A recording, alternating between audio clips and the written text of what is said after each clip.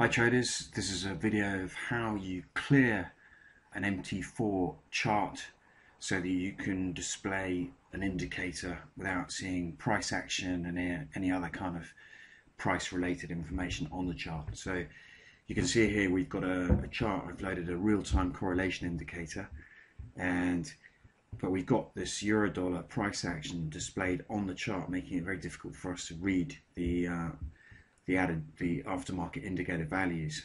And it's very simple to actually clear this chart of price action. So in order to do that, we just go from a candle line or candlestick graph to a line graph, then right click on the chart and select the properties option, go to the color tab, and then go to line graph in here and select none for the color.